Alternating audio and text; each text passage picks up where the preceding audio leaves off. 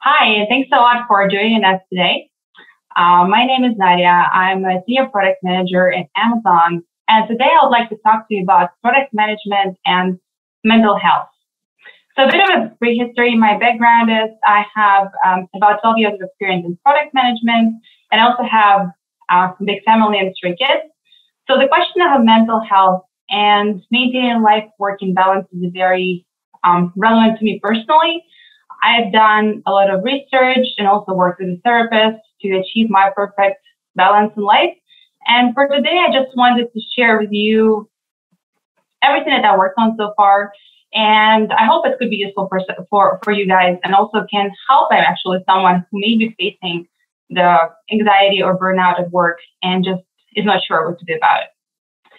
So today there are 3 things I would like to talk to you about. First, what is the burnout in product management?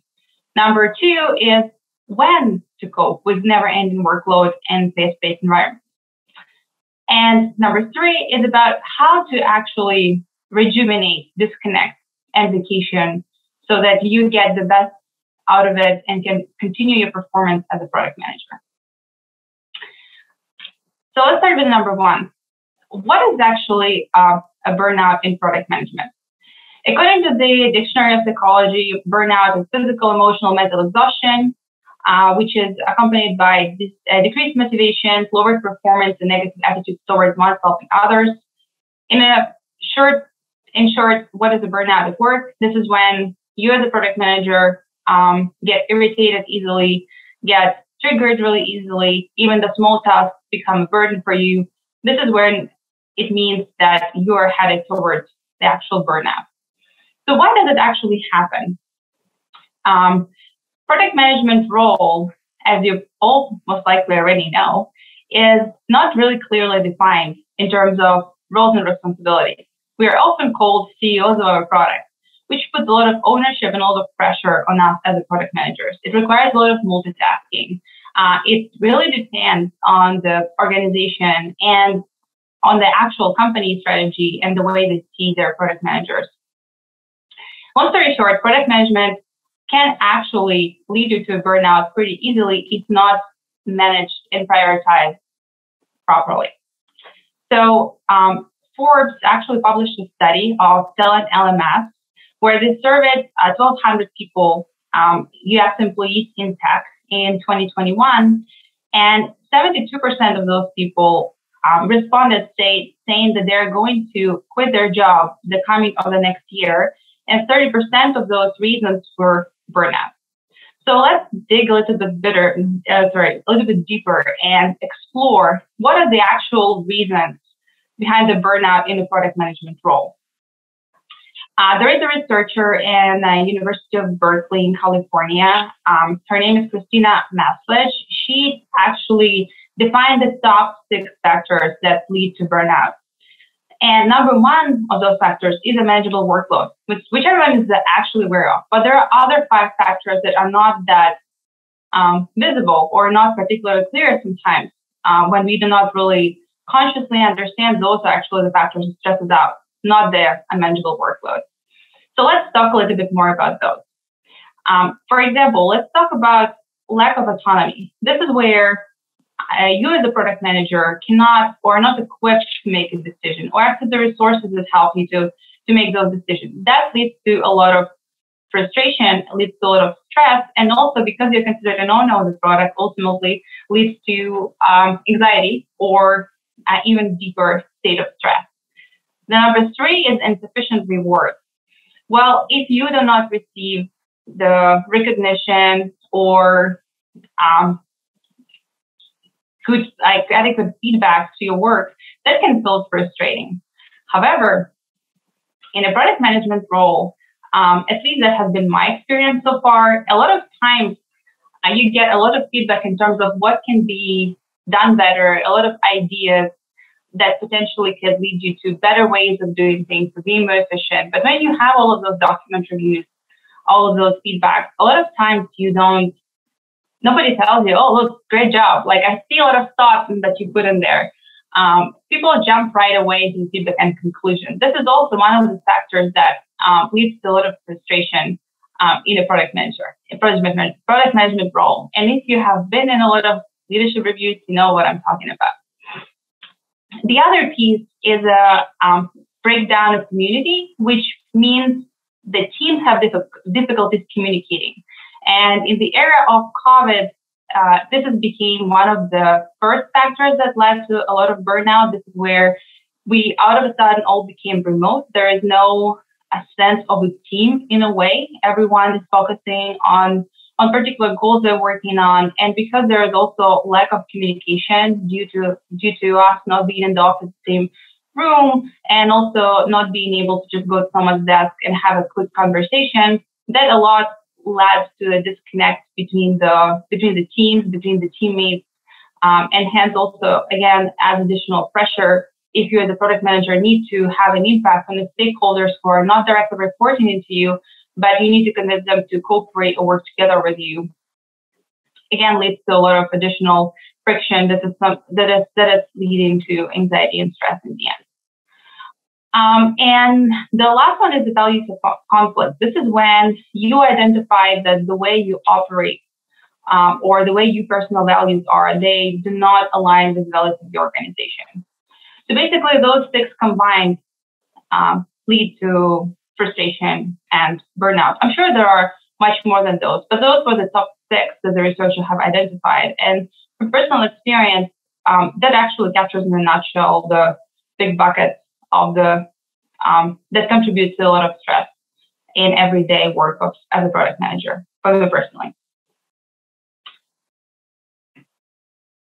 So now, since we identified the reasons for the burnout and what the burnout actually is, let's talk a little bit more about when you ask yourself this question, when actually do I still cope with never-ending workloads in a fast-paced environment? When it's worth it? When do I continue doing it? So in order to answer this question, there are a couple of approaches you can take. For me personally, I work with a therapist to actually help me to take a step back and to understand what are the stressful moments in my workload to help me reflect on my day-to-day and help me actually identify what are those reasons that make me feel burned out or stressed out or anxious or uncomfortable. It depends on what are the main, contributors for you that are relevant for you. So the first question that is recommended to think about is when you think that should I stay, should I go, I don't like it anymore here, I feel stressed and burned out, I should just quit. From my personal experience, what I would recommend doing, instead of drastically changing the environment that you're in, you should really just think about the source of your frustration. I would recommend doing this exercise of recording it, like taking a piece of paper and throughout a week or two, actually recording the moments that bring you stress, anxiety, frustration, or you feeling uncomfortable, whatever that is for you that makes you think that you would like to quit. Because one thing to consider is that quitting a job does not mean that you're actually resolving the core issues that you might have with the situation. The psychologists recommend to, before quitting, try to improve the existing situation in order to understand the source of your problem and potentially try to solve it. Because quitting the job doesn't really mean that where you're gonna go, the grass is gonna be greener, and that you're not gonna feel burned out in the place where you're going. So the recommendation here is to record in a journal or a piece of paper, whatever it is for you, for about 2 weeks, the moments that bring you stress, discomfort, and also rate them. And at the end of the week, you look back, and based on those moments, you can identify the main stressors in your working life. And based on that, the next step would be to create your wish list. How can you deal with those? And then you could talk to your manager about it. In this case, for example, if you are overwhelmed, that means that there's a potential problem with the workload. So could you get an intern? Could you delegate? Could you potentially deprioritize certain things? And I would encourage you to really be open about it and talk with it about your manager who actually can help you manage that. And maybe that could even solve your problem. And instead of being stressed, you end up actually coming across as a more mature professional and getting to the next step in your career.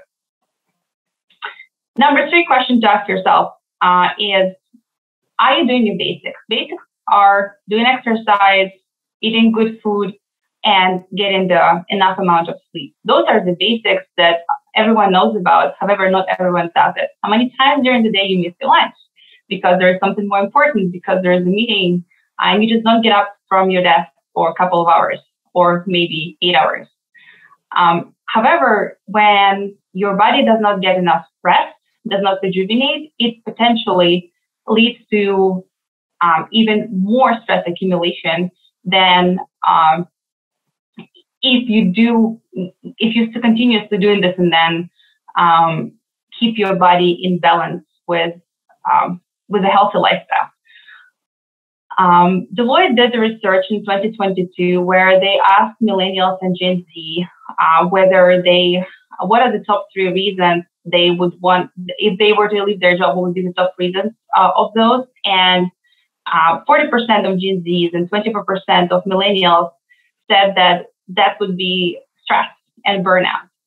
So if you're doing your basics, that can help you it can help your body to be more resistant to actually avoid the stress. Because if stress and burnout is different things, and it's important to differentiate between the two. So once you've done your homework and you identify the reasons that you think lead you to burnout, you could eliminate those by simply eating healthy and getting enough sleep. So trying to doing that in parallel to working with your manager on strategies to mitigate the risk factors that lead you to burnout could help you actually to feel happier at your current job instead of quitting. And the 4th question to answer about when you make a decision whether you should stay, you should go, is to think about the cost of the burnout. Does the burnout translate into negative emotions when you come home? Does it affect your relationship with your kids, with your loved ones? And if it does, that would be your cost to your burnout. For you personally, that might be something else. That might be giving up something on a personal side in order to work more or in order to progress in your career.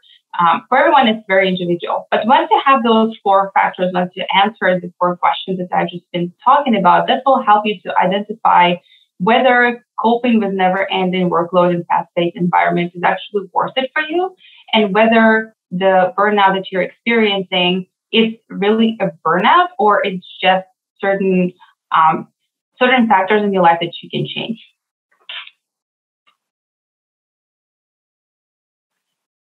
So we spoke a little bit about what is worse, whether it's worse to stay in a company or whether it's worth quitting when you feel burnout. Let's talk a little bit about how vacation, how this ability to disconnect and rejuvenate can actually help you to not come to actually the state of burnout, be a better product manager.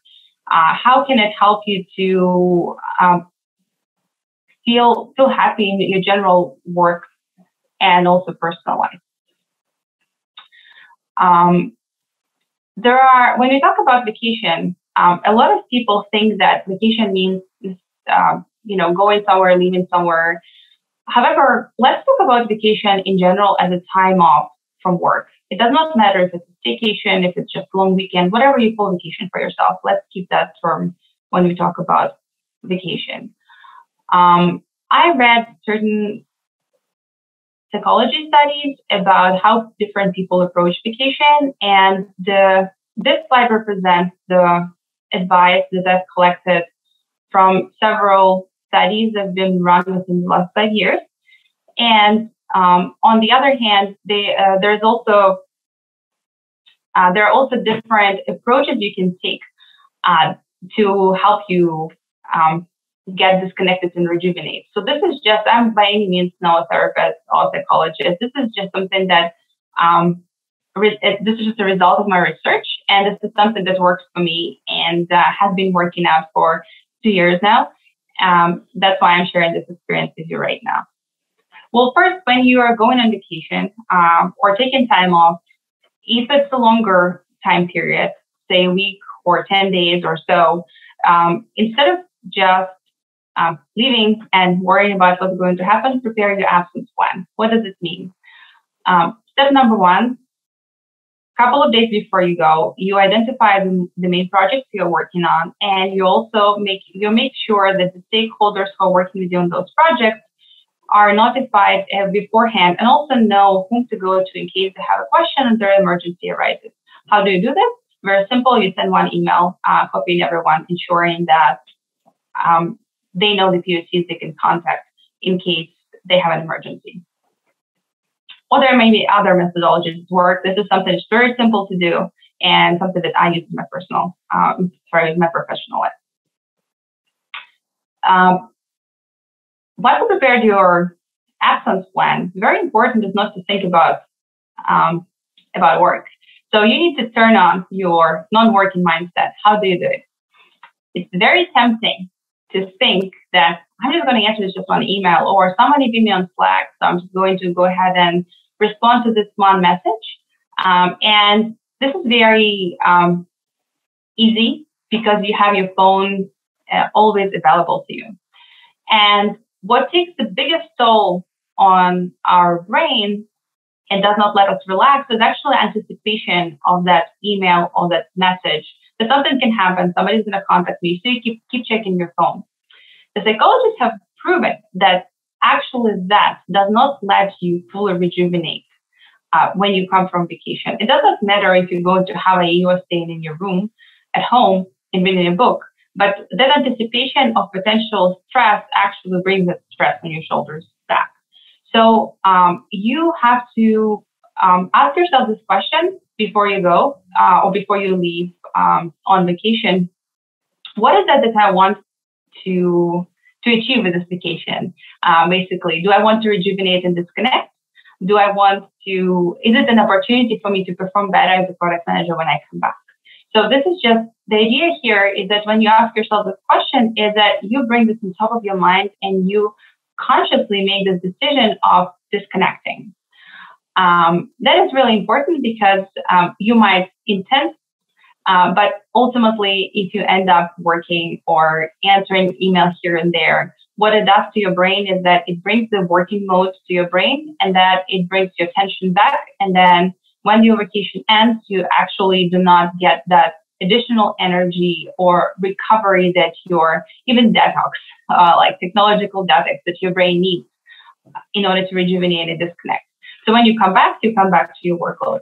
And this is absolutely normal. 70% of people are just absolutely worried that when they're going to come back, they're going to have hundreds of emails, and that stresses them so much that they continue to check their email box every day so that just they do not get overfloated with a number of emails.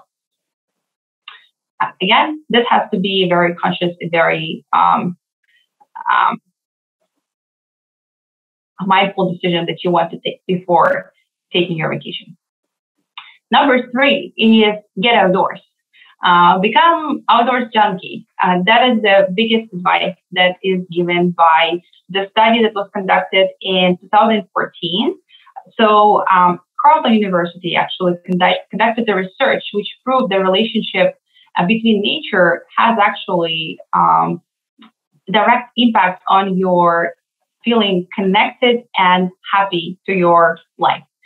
So highly encouraged is walks, hikes, anything you can do to stay outdoors. It does not really matter what it is. It's your personal choice. But the idea here is, again, that you do not bring your phone with you. This is where you just focus on the moment, get that vitamin D from sun, breathe in from some fresh air, and change your environment from sitting in the office or your home office to actually getting outdoors and getting that outdoor space and sun and wind and water to enjoy and to completely change your mind and set yourself for relaxation. Number four advice is to be spontaneous. What does it mean? When we go on an international trip or on vacation or anywhere else, really, product managers like to plan. So a lot of product managers, myself included, we create a list of things we want to do on vacation. Especially if we travel to a certain destination, we create a list of things that we want to visit, or we plan certain events, book tickets. Even though it sounds exciting and so on, if you plan too much, you are actually do not get to relax either, because you again set yourself in a certain schedule and you don't let your brain just wander, because you are again in that mode of I need to go be here, but this time I need to wake up at that time. So you again set yourself in the scheduled mode. And even though product managers like to be organized, and this makes total sense, especially if you travel abroad or elsewhere for a long period of time, there is a proof in the research that has been conducted in, if I believe correctly, in about 2020, where people, about 2,000 people were questioned, were surveyed in terms of how do they felt about the vacation that they took that was planned versus an unplanned vacation, and their stress levels after that.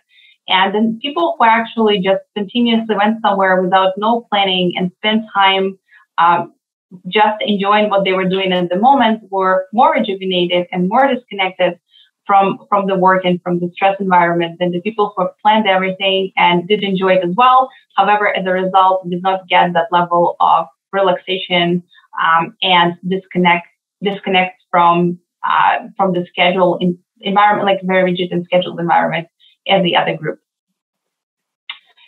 And the other, I think most important for me personally, advice is don't just plan your going on vacation, plan also your coming back from vacation. That will help you to disconnect and also avoid that stressing out about how you're going to start your first day, avoiding this anxiety before the first day after the vacation.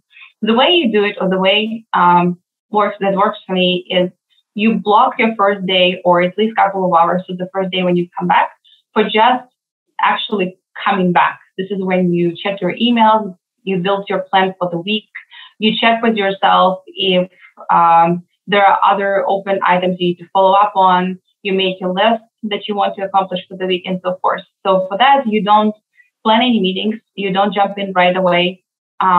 You give yourself time to mentally set yourself into the working mode again, and also give yourself space to plan for the coming week.